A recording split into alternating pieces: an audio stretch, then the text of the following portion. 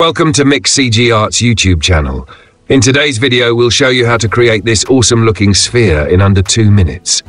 So let's dive right in.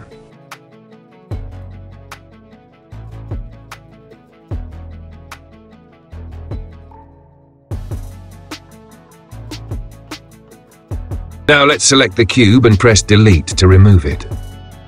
Press Shift A and add a UV sphere. Press Tab to enter edit mode. Now in the Edge menu, select the Unsubdivide option. In the pop-up menu, decrease the iteration value to 1. Now it's time to add a wireframe modifier. To do this, go to the Modifiers panel and in the Generate section, select Wireframe.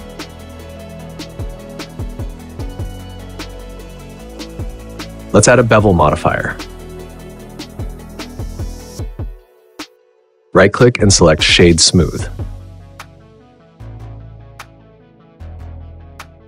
At this point, you can add a subdivision surface modifier.